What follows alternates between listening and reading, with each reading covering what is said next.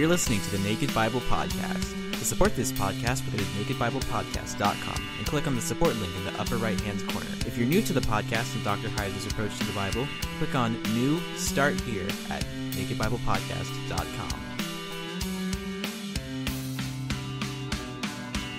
Welcome to the Naked Bible Podcast, episode 192, SBL, Conference Interviews, Part 3.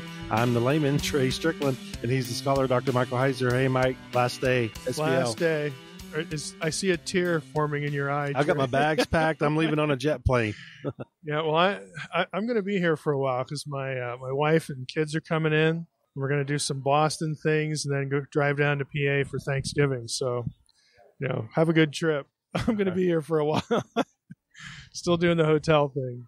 Well, in this episode, we're going to talk to Tim Mackie of the Bible Project. Again, some listeners will have heard of that, but it's really a wonderful content-oriented, but again, a visual presentation of scriptural truth, biblical theology. So we wanted to talk to Tim a little bit.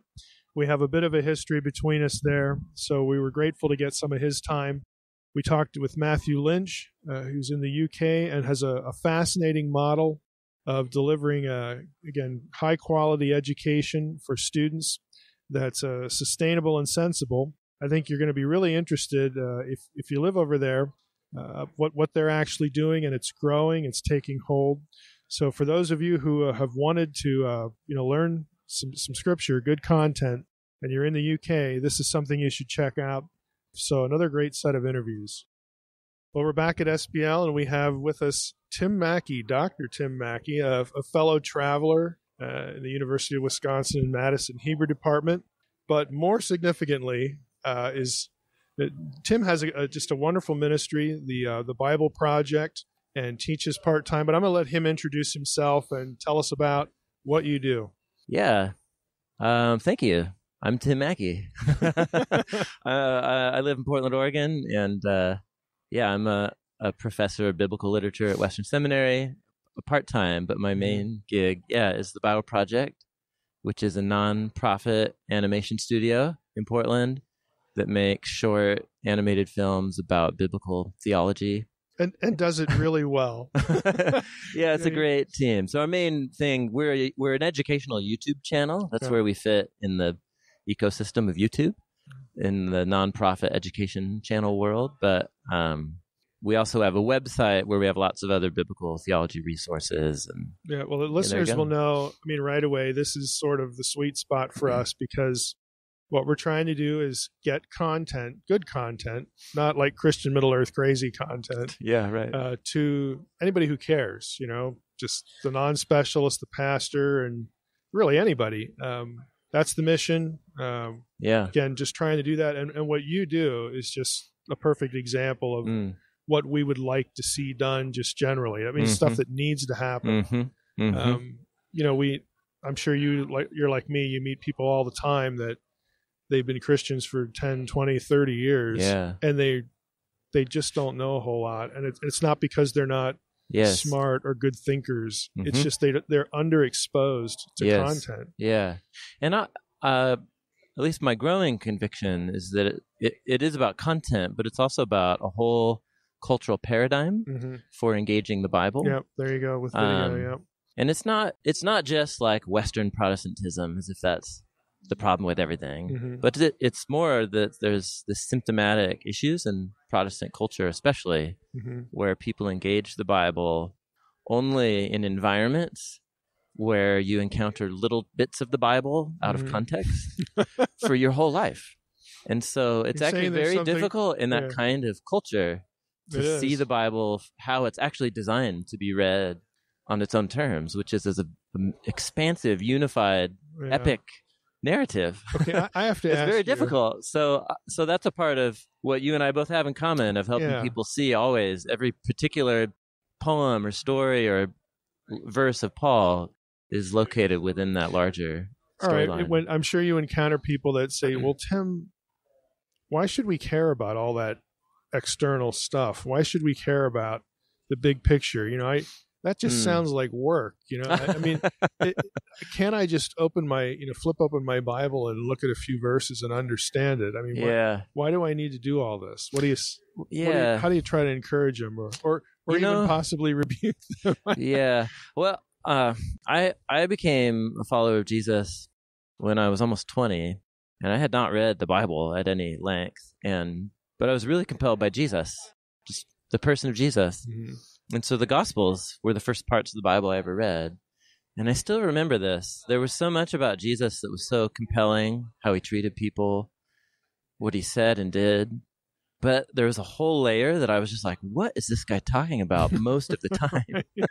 Like the narratives about what he did with people, but how pretty much everything he was trying to communicate made no sense to me. Mm-hmm. And then someone taught me that these cross-references for when I read the NASB, that's what the first Bible put in my hands, and they put the Old Testament quotes in all caps. Yeah. And I remember asking my mentor, like, why is all this stuff in all caps? And he's like, oh, those are quotations of Jesus from the first 3/4 of the Bible. And so then right from the very beginning, I just started working those notes. And I was more bewildered than ever. Yeah. And then I realized, like, I want to follow Jesus and I want to understand him. And who he is incomprehensible to me apart from the first 3/4 of my Bible. So that was my journey, really, to be honest, was New Testament use of the Old.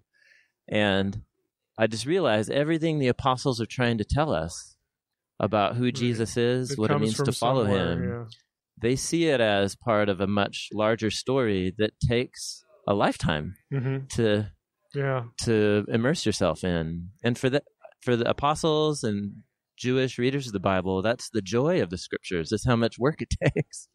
Psalm 119, it's a joy. Yeah. So it's I don't know, it's a different culture. We have to learn how to. It is, but that's a good tack. That's a very I try not to let a person's sort of reticence about work. Yes. Okay. Yes. Deter me from actually giving them the right answer. It is work, but like most things in life, anything really worth your time, it's going to be work. Yeah, that's like a relationship. Relationships take work. Sure. But there's something about these texts, these precious texts from the Jewish and Christian tradition.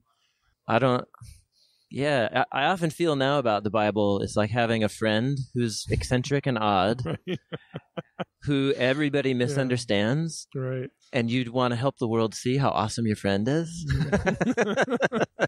And you could call it work. I just call it time. Yeah. And being able to step out of my way of seeing the world into this epic storyline, which is from a different culture and time and place. Yeah. And it reveals God to us, but it's from another another world, so to speak. That's a good analogy. So you have to humble yourself and get on a plane and go fly to another culture, bring your phrase book, learn like how to say your numbers and hello and goodbye. Right. You know what I mean? Yeah, it's like traveling. Absolutely. So it does take work, but it's an investment ultimately. Yeah, that's right. Yeah.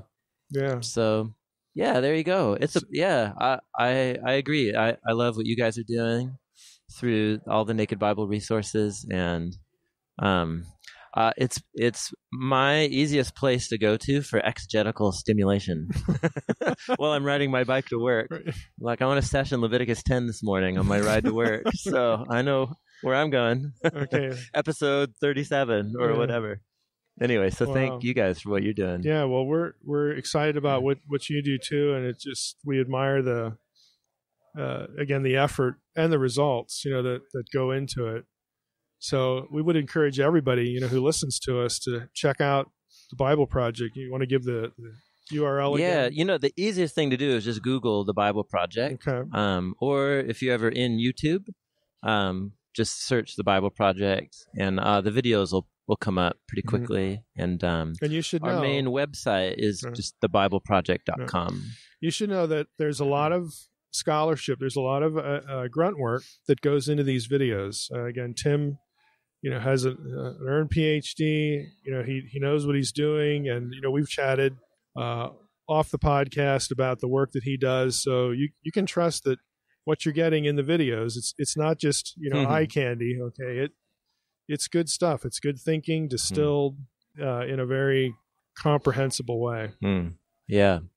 I cut my teeth in those early years teaching the Bible to junior high skateboarders. I came to Christ through outreach ministry to skateboarders in Portland.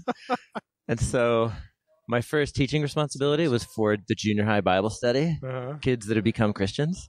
And so that's when I first started drawing. I would draw stuff on charts for them to just try and make it comprehensible. And I had some teachers who drew a lot. And then for me, it was the genesis of using heavy reliance on visuals to communicate how the Bible works. And then when I met my friend John, the co-founder of the Bible Project, he had been professionally making short animated explainer videos for clients, mostly tech companies. And so he pitched the idea to me to marry my bad drawings and hopefully good content with his skill set and team. And then the Bible Project happened. So it's super fun. I get to be a nerd and read and study and write. And then the art team takes over after that. Somebody else can make it beautiful. Totally. Yeah. Well, thanks for spending a few minutes with us. Yeah, cheers. Thank you. Well, we're back at SBL and we're with Matthew Lynch. I'm going to let Matthew introduce himself and give us a little bit of a history of, who you are, what your degree is in, what your focus is, but more importantly, what it is you do. Sure. Thanks, Mike. Thanks for having me on the podcast. My name's Matt Lynch. I am Dean of Studies and lecturer in Old Testament at Westminster Theological Center, which is based in the UK. I did my doctoral studies in Hebrew Bible at Emory University in Atlanta. I had done my master's degrees at Regent College in Vancouver, and I ended up moving over to the UK 4 or 5 years ago. And so I work at Westminster Theological Center now, and the WTC is a unique college. First of all, we're unabashedly charismatic and interdenominational, and we're not an ordination track college. So a lot of colleges are specifically for people going into the Church of England or something like that, but we're looking to equip the whole people of God, no matter what area of ministry or work they're going into. The way our model works is that students study with us part-time and in a local hub, which is a place where they gather with a cohort of other students in a local community. And I can explain how that works. Tell us how it works and how many there are. If you have those numbers off the top of your head, let us know. Yeah, I do. And it's growing. We're a growing college. And we have 11 locations around the UK, and we have a hub in Stockholm as well. Wow! And we just opened a hub in Northern Ireland this year. So those are the kind of farthest reaches of our hubs. And the way, if someone was going to study with us, they would pick a particular hub around the UK or up in Stockholm, and they would enroll. And the way they would do their course is that, let's say they're doing a certificate in theology, or they're doing a graduate diploma or a bachelor's degree. Essentially, you enroll at the local hub, let's say Northeast London or in Manchester or down in Bristol or out in East Anglia, or we have hubs all over the place, and you would study part-time in the local hub about 20 nights a year. On Monday or Tuesday evening. But then you have 2 annual residentials where all of our students gather together. There are about 200 of us at the college. We gather in Telford, which is a pretty central location. And those are a really fantastic time. And our vision and mission really is to integrate an openness to the Spirit and deep academic study, and not divorcing those two things. Right. And that's important, for my audience, because there'll be some in the audience that they hear the term charismatic and they think that's going to be incompatible, with scholarship. So one of the reasons I wanted to have Matthew on is that that's not the case here. Okay. No. We have a credentialed scholar, stays up, with his own, interests, tries to do serious academic work and transmit a sense of the need to do that in his school, but yet not ignoring the other side. Yeah, exactly. And I think we find that among a lot of our students, there's a real hunger to go deep, to put those sure foundations on top of an experience they've had, because an experience is important. We believe God is living and active and wants to actually meet with us, but at the same time, you can't build your life simply on experience, right? And you need foundations to sustain you when you don't have the experience, or when you're doubting the experience. And so I think the integration of those two things is really important. Yeah, well, we could probably all give a grocery list of the bad examples we've seen where everything is experience oriented. I want to go back to the hubs. How does a hub form and operate? Like, do you have to have a graduate or a scholar or a pastor? I mean, who leads the thing? Like, how does that work? Yeah, so each hub has a hub director, okay, who is a facilitator of the hub, oversees the kind of marketing side of things, and is a kind of pastoral support there. Okay. They're not meant to be academic support. We handle that centrally as a college. Do you do that like over the internet or Yeah, like Skype, or how do you do that? Both ends. So first of all, if a student studies with us, you don't have a distance learning relationship with a lecturer because you've already met them at the residential. We start the year in September at the residential together with a time of intensive study and worship. So that's the context out of which you form the community. Right. But then a local hub's usually based in a church that we have a relationship with, and a student will come to a hub on a hub evening, one of those 20 evenings a year if they're doing the certificate or grad diploma or BA, and they would watch pre-recorded content. They would have a time of worship and discussion together, but also a video conference with the lecturer. Oh, okay. Who will help them unpack and ask questions about what they've seen in the content. Okay. So it's some refer to it as a flipped classroom model, where you get the content in the recorded section and then discuss it. So if you're an instructor, you're doing 20 of these. You said a term? Yeah. Okay. Yeah. Well, each individual instructor doesn't have that kind of load, but it's the students will have different instructors. Okay. For 20 evenings. That's really interesting. Yeah. Are there fewer or more obstacles to creating a degree granting program in the UK? Like, do you have accreditation issues? Is that separate from granting degrees? I mean, what was the dog and pony show that you had to go through to do this? Yeah. So to get degree granting status in the UK, you need to be affiliated with a university. So all of our students are awarded a degree from the University of Chester, which is our validating university or accrediting university. So it's a fully fledged academic degree, but we have relative autonomy to develop a program how we want, and that's where we can do what we do. And so we have a really good relationship with Chester. But there's a lot of red tape and paperwork. Right. Did you have friends there, or how did you? Why them? So the relationship with Chester preceded me, the formation of that. They have a really good theology and religious studies program there that we connected with. We got to know the folks in that department. I'm not sure the precise all the reasons for the decision to go with Chester. We had been with a different university before, but I think Chester also has an openness to confessional theological colleges operating in their orbit, and I'm not sure all universities are. Okay, that's probably an understatement. So there's, in the UK, unlike in the US, where you'd have an accrediting body like the ATS, there it's all run through the universities. You don't have kind of freewheeling operations in quite the same way. I'd like to get your impressions on sort of the state of believing Christianity in the UK, because I tend to hear the laments. Yeah. Okay. So what are your thoughts? Well, I'm as you can tell from my accent, I'm American, so I hesitate to make too many broad pronouncements about the state of faith in the UK. Sure.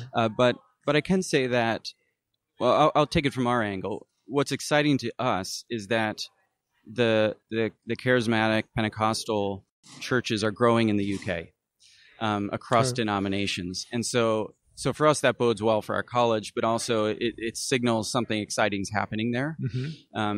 I think one of the reasons the church, those wings of the church are growing, is because there's been an infusion of immigrants into those denominations.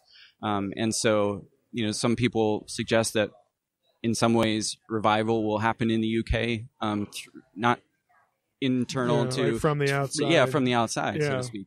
The Anglican Church, which is the state church in the UK, is broadly in decline. Although in the London area, it's growing, and so that's the only major sector of the UK where the Anglican Church is growing, probably to do with Holy Trinity Brompton, which is the major church and influencer there. I mean, I keep hearing and reading things about, like, some ridiculous percentage of people in the UK are Jedi, like they identify with this weird sort of neo. Oh, you mean literally Jedi? Yeah, like the Jedi. Yeah, we see them walking around all over the place. Yeah, they're one out of every two Brits are Jedi. That's true. No, but it's. I mean, I'm sure you've seen these stories about these percentages of people who identified as Jedi on a religious, and I'm sure a lot of it has to be like sort of a. You'd think it would be a little bit of a prank, at some point. Well, it's. I mean, a related story. A friend of mine he was teaching him one of the massive open online courses, and he made an offhand comment when he was talking about ancient Greek gods that no one worships them anymore, and then he went on to make some other point. Right. Well, of course, a listener wrote in and said, "I do in fact worship the ancient Greek pantheon," and I take offense. It's probably the guy that interviewed me last year. Oh, okay. I was on a pagan podcast. Yeah, I guess that's his thing. I guess you bump into these folks a little more often than I do, but But to get back to the point about the state of the church in the UK, the other, I guess, major issue is rural decline, the rural decline of the church, and that's been a question that people have been banging their heads against a wall over for quite some time. What to do about that? Wow, well, that's really an interesting program, and you've got again collectively 200, which is a good number. Yeah, I mean, that'd be a sort of a good thriving seminary community, over here, minus the ones that have been here forever. But that's a really good number. Yeah, and I mean we were at about 135 in 2014. We've been growing steadily each year, so it's partly to do with adding new hubs, but also I think we're tapping into a kind of hunger for depth, and people find it a very exciting environment that also fits around their work and life. Very few people can take off from their work and go to a full-time brick and mortar seminary. Right. And so I think it's a really good model, and allows us as well to tap into some of the best lectures around to do this. Yeah. Do you how about resources? I mean, how do you get your students to resources? Does that a factor in where a hub is, that they're near a good library or something? Yeah, and we try to mitigate the disparity that you would have if you're in London and you would have access to all kinds of great libraries, whereas if you're out in East Sussex, which is where we have another hub, you have slim pickings out there. Sure. And what we do is we furnish a small library at each hub, which has all the core books for the modules. We call them modules in the UK, the courses. Sure. But they also have access to a huge database online, and then through EBSCO they have about 7,000 ebooks in biblical studies and theology. So that gives them a pretty does Chester much better access. Does Chester give you access to that, like with student identification and all that? Yeah, they give us access to their databases. That's really nice. Yeah, we bought the library, though, the e-library to help support students. Because I think if you have a small hub of only 1,000 books, or library of only 1,000 books, you just can't do research and substantial study. So that's been really helpful. Yeah. Well, that's really interesting. So we get we get good spiritual news from the UK. Yeah, I think so. We just, like I said, I just keep getting laments, in email and whatnot. But I wanted to have you on because we have a lot of listeners that are going to be in that area, and there you go. You can be part of a community, learn something of quality. Take advantage of it. So there it is. Yeah, should I share the website? Yep, share the website again. wtctheology.org.uk. And you can always go on there and email me, Matt Lynch, if you have questions about anything. I'd be really happy to speak with you. All right. Thank you. Thanks, Mike. Okay, Mike, that was good. Another year down, 2017. Right. Looking forward to 2018, which is in Denver, I believe. Right. Denver. Next year. Are you going to say in Denver with everything? No, I've been in Denver several times. So. Right. So it was just the Rhode Island thing. It was just the Rhode Island, yes. The New England area is like the UK for me. Okay, well, so maybe they'll do it in Alaska. Hence the reason why they call it New England. Because we were in New Jersey and I asked you, where's the old Jersey? Nobody knew. So there you go. All right, Mike. Well, I've enjoyed it. We appreciate everybody that came on, and we'll pick up Hebrews 8 next weekend. So with that, I just want to thank everybody for listening to the Naked Bible Podcast. God bless. Thanks for listening to the Naked Bible Podcast. To support this podcast, visit www.nakedbibleblog.com. To learn more about Dr. Heiser's other websites and blogs, go to www.drmsh.com.